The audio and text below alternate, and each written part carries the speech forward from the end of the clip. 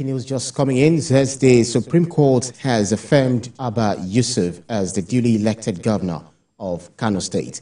Justice John Okoro, who read the lead judgment, held that the lower court was wrong in its judgment to have deducted 165,616 votes from the votes secured by the governor.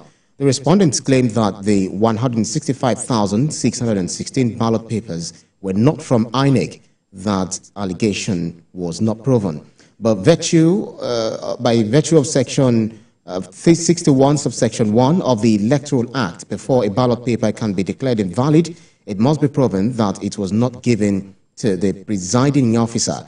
The ballot papers in question were both signed and stamped. The only feature left out was the date. So 165,616 should be added to the votes secured by Abba Yusuf. The Court of Appeal was wrong to find that the governor was a member of the NNPP.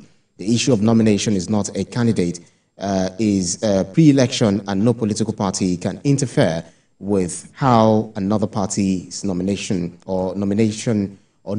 its candidate.